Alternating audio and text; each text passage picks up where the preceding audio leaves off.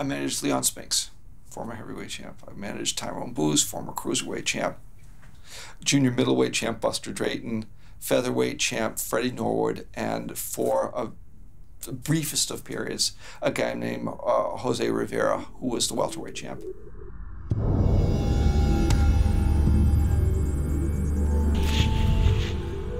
You fix fights to make betting money. You fix fights to get a fighter a championship. You fix fights to maneuver a fighter up the ranks toward a championship fight. You fix fights to win in order, again, to position someone strategically. You fix fights to lose in order to get paid and in order to make, betting coups. The way you fix fights varies greatly. You fix fights by buying judges. That's one easy way to do it. You fix fights by having the referee working for you so that if there's any way that the ref can stop a fight in your guy's favor, he does.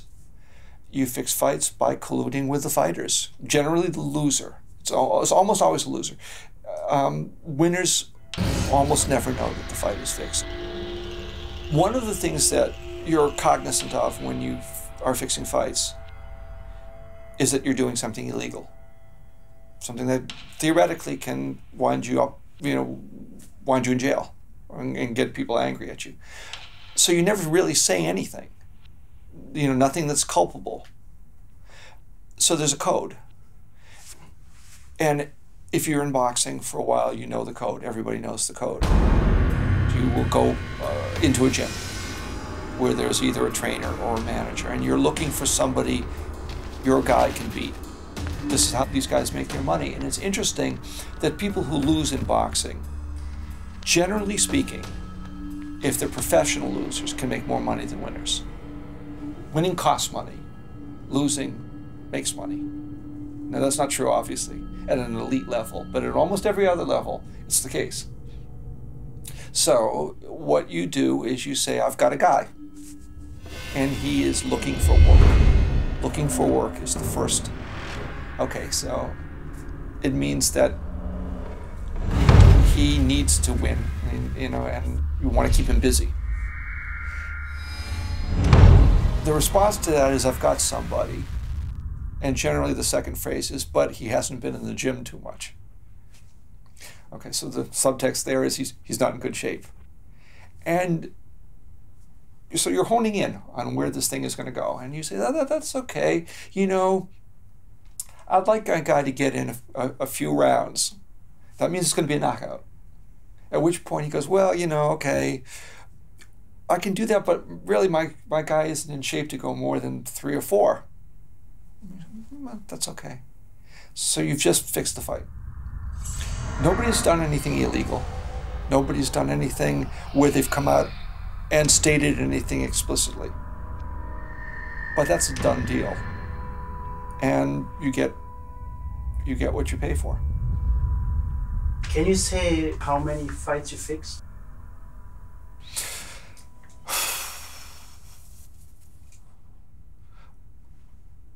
Hundreds.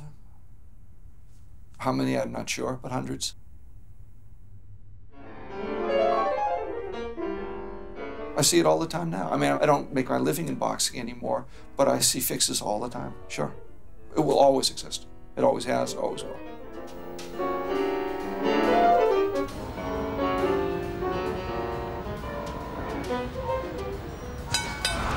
All right, fans, here we go with our main event of the evening. With over 90 countries in 6 continents tuning in, it's showtime! Vegas, I think, tends toward the sensational. Irish Hurricane Peter McNeeley!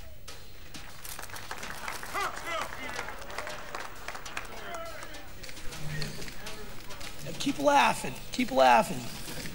Real funny, huh? If any one of you doesn't respect me or what I'm doing or what I've been doing for the last 3 months since it was been announced, and going against a guy like this, You'd have a big dump in your pants. Talk to him, Peter. I'm Hurricane Peter McNeeley from Medfield, Mass.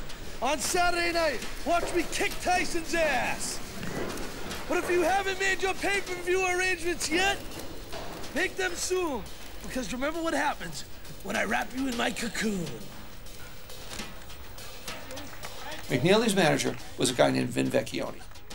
Vecchione had no money, so I, for a while, was bankrolling what they were doing. I was bringing McNeely and Vecchione to New York for various things, and I was making fights for Peter. So, I mean, I knew them very well, and I was very involved in what was going on. So I bring Vecchione to Al Braverman's office, who's Don King's director of boxing, and we work out a deal for McNeely to be Tyson's first opponent, which is a completely win-win situation for everybody. I'm just happy to be here. Everybody's made their statements. Mr. McNeely had a cute statement. I'm just ready to fight. Thank you, everyone, for your support. Thank you.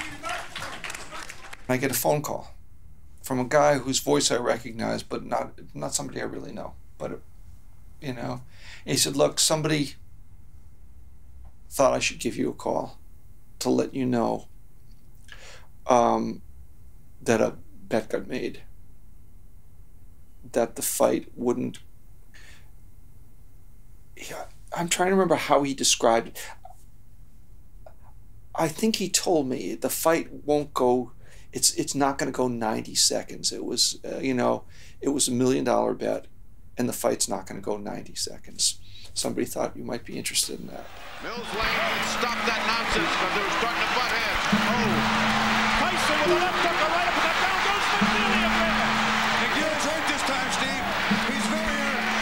He can barely stand up. In his fight, he's only got 30 seconds left. They want Tyson. 89 seconds.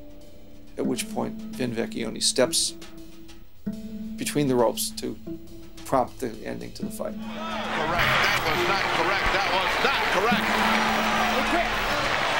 That's it. He quit. McNeely has quit. He didn't quit. His corner threw in the towel. He didn't quit at all. McNeely didn't quit at all. His corner didn't quit at all. Vecchione, who really had this thing figured out, understood that it was crucial that there be no finding of impropriety, because Tyson was the machine on which boxing ran. By far the biggest earner in the world. And, when he fights in Vegas, they generate $1 billion in added revenue. I mean, not from boxing per se, but, from all of the ancillary revenue. So it has to be okay. And Vecchione knows that. So he gets his payday, whatever it is, and I don't know what it is. I never did know what it was. And I get a phone call from him.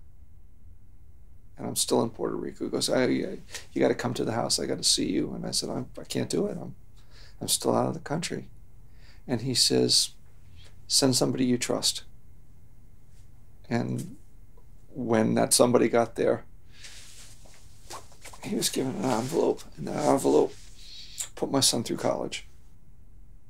I got hit, I got knocked down. The man's quick, he hits hard. I felt like the first knockdown was a good quick punch. On my part, it was a little bit of a flash knockdown. I was okay. The second knockdown, as the film will show, I was shaky and I slipped and I fell on the rope. And I twisted part of my knee. You see the, hey, you see the face. Look at the film. Just look at the film. Look at the film. My knee buckled. My knee buckled without even getting hit. Look at the film. Imagine that you're up against a very well-placed, high-profile machine that is capitalized to a degree that you can't even begin to imagine. $1 billion, multi-billion-dollar industry. So this is a guy with nothing except for his brain and his nerve. And I'm thinking, okay, I know now he's got 90 seconds to make his move. And there has to be a plausible reason to do it. You can't just walk into the ring. So you got to watch this thing and you have to figure out, when can I do this? And anybody who's got the kind of nerve from that background, dealing with what's on the other side, you know, the establishment side, to wait until 1 second to step in. If you don't admire that, I don't know that you see things that I don't, because to me, that is the greatest single underdog score that I've ever seen in all of my years in boxing. You know, the single most savvy maneuver that I've ever seen.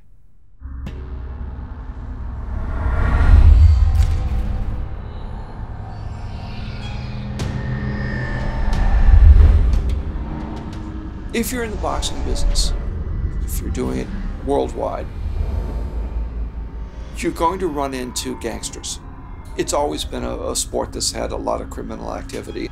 The Russian mob and the mafia. Both factions figured out that I really did know my way around the game a lot, understood a lot about boxing. And so I wound up making some fights for mob guys of both stripes. And fixing some fights for some people. But there were problems that showed up. Some things didn't go our way. Some bad things happened. Well, obviously they didn't send somebody, they didn't send somebody to kill me, because here I am. I got a phone call from somebody I knew who said that I better take care of things. I better iron out this problem. If I don't hear from you in 2 weeks, we'll have to resolve this in a different way. I really hope that we can resolve this the right way. If I have to take a trip to Puerto Rico and we can discuss this, that's entirely up to you.